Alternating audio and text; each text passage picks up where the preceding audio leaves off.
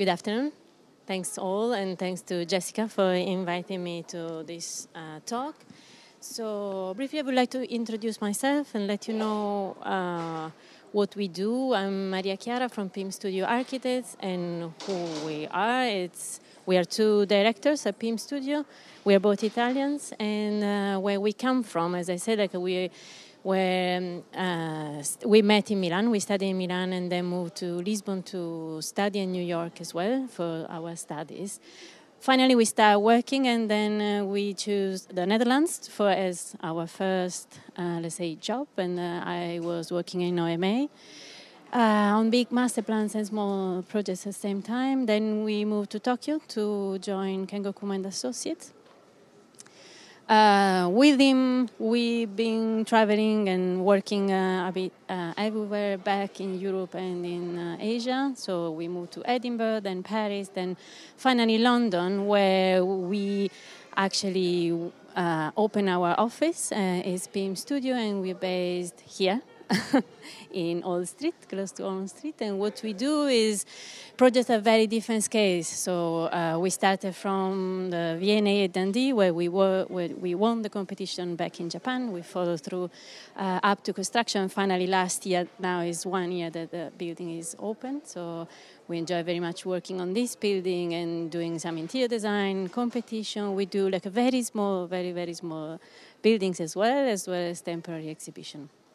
But I'm here to talk about a research that we start when we open our office. That is about rewilding architecture. So what is rewilding architecture? Actually, rewilding is about reintegrate wildlife and wildlands where species have disappeared, and restoring natural ecosystem with a less human-centric approach. So we've been asking ourselves, what does it mean for architecture to be wild, let's say, to be rewilded? And we know the architecture, since the very beginning, the meaning of architecture is to protect human, to separate human from the natural environment in order to give to protect, let's say, the environment. And they have architecture itself has a very strong anthropocentric view. And in the centuries, in my opinion, has driven away humans from the natural environment, because we are trying to kind of control our own environment and control the space where we live. But then sometimes actually, let's say, people leave, and then nature comes back and takes control of what has been left. So, and then we find like spaces that are completely surreal, that are like extremely powerful, in my opinion. So, like we have, this is in Bangkok, is a mall, shopping mall, where nature took priority. So, in my opinion, in our opinion at PiM.studio, we should stop thinking about the world as a separation, like as a kind of separated between the man and nature. Because at the end of the day, this is, of course, man-made. We build our cities. Even when we are low density, we still build and design our environment. And even when we think and we draw actually completely natural places, that we think about natural places, they are still man-made. Even though when they produce amazing wine, they're still man-made. So landscape is actually part of this, let's say, approach. And in my opinion, we should find a much more meaningful integration between what is human, what is architecture, and what is actually natural. So, happens sometimes that nature actually comes and visits, and these visits are really creating a very surreal space and sensation for us that we look at this picture. Like is extremely, I think, unsettling for an architect to see those images. But then, of course, like people are working on kind of planning how we can reintroduce wildness into our cities. For example, like there is this project is called Wild West End in London that is working in the West End, of course, and trying to reintroduce wildness into our cities, like on rooftops, at the ground floor as well. But then we ended up again with this kind of situation where you see, like, trying to recover the wildness, but then like having like pieces of architecture that actually are the leftover of the architecture, or like the services.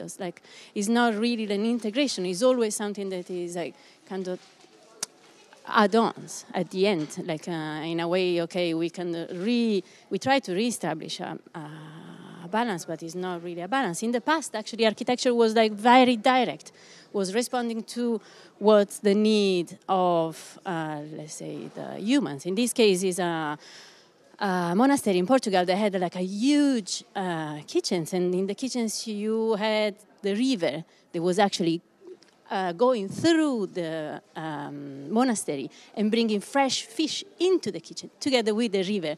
So actually, like, meaningful integration between architecture and nature are possible. Of course, in this case, it's still like in the service of the community, of the monks. But then you start thinking how architecture is shaped in order to welcome this river that comes into the building itself. And then there are like much stronger architecture buildings that are designed to integrate. For example, this is the Tower of Silence, and those are like, they were built by Perseus. They built the Tower of Silence in stone at the entrance of the cities, where they exposed the dead bodies to the birds in order to kind of restart the cycle of life. So it is an architecture that is thought to have a space where integration between human and animals become possible.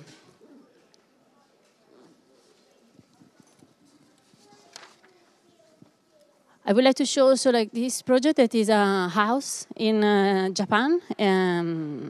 It's built, let's say, in the woodlands. And this house is like, to me, very, very special. When I was in Japan, I learned a lot how to have a different approach, let's say, to design. This house is a house, and just by the means of covering a piece of land with a roof. So what this means, it means that you create a space that is really a collaboration between a natural element that is the soil. This house was just like kind of gently put on top of this land, and the soil is exposed. So this is a space that is in between something that is, let's say, man-made and something that is completely natural. So the feeling that you have when you are in one of these spaces, I think, is like extremely powerful, and in my opinion is where we should look at it. Again, like, this is Andrea Branzi, and in his project we see how he wanted to share natural materials, like raw natural materials, with man-made materials, and they collaborate in order to give the possibility to the people to sit. So what's like is like so powerful, really that through the integration of this handle, you are able actually to pour the tea and to not get burned. So it is not a fight in between, let's say, the two elements, but is actually a kind of coming together. So what also we want to propose, and we want to think about architecture as a space to collaborate across species. That's what is, in my opinion, very important, like to really what it means have a multi-species architecture. So it's architecture that is a kind of is like trans-species. So what we do in our project, like I will go very quickly, is not like, those are just experiments. We are like a very young office. Our office is just 2 years old. And but like what we try to explain, for example, this is a space for, let's say, local band, and they wanted to have a space in the mountain. I mean, the village is in the mountain, and they wanted to have a local hall. And we wanted to propose, again, like using this approach of integration, how we can use the landscape, how we can use the mountain to integrate our space and our philharmonic. So then you can see from inside, you are part of the landscape, but especially the green roof is the key of our design in this case, where we, together with nature, are able to give let's say, to give the space the possibility to for the music hall to be, let's say, under the cover of this roof. And the roof is part of, I mean, it's alive. The roof itself is, let's say, full of animals, full of like wildflowers, local,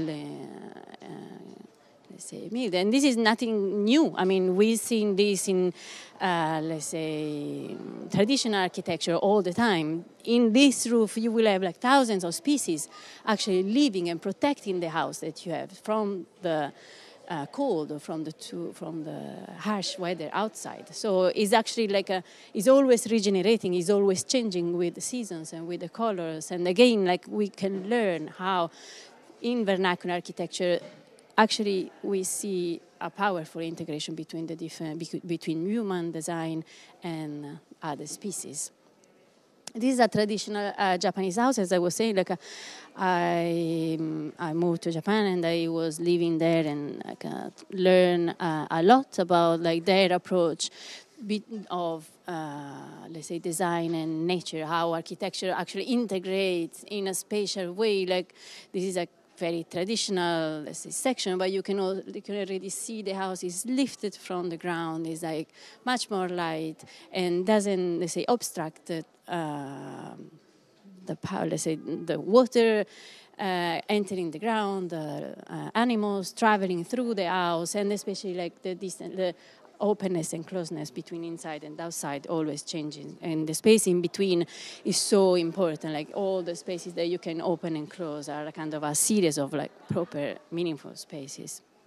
And then we try to do to take a similar approach of this is a house again we are designing in Geneva, and we try to let's say apply some of the concept that we learned. So we've been like lifting the house where it's possible out, let's say, the soil. We introduce a patio in the center of the house.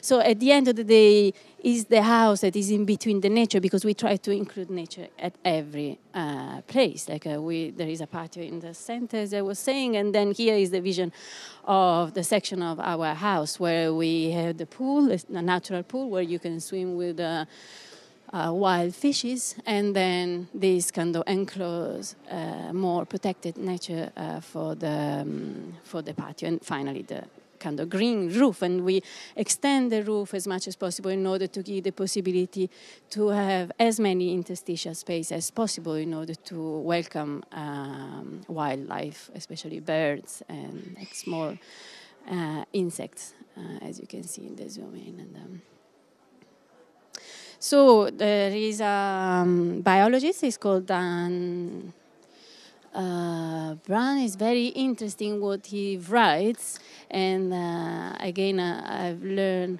a lot about his book that is called Never Home Alone. And this book, in my opinion, shows us how we can truly thrive in our house just if we are able to welcome all the unknown guests that have been there the whole time. Basically, our house is already full of animals, it's already alive, and even if we don't see it, we have species everywhere in every moment. So then we need to, in my opinion, enjoy, like the couple that is like enjoying their wine surrounded by, in their house, surrounded by the animals. And following this approach, we actually wanted to design this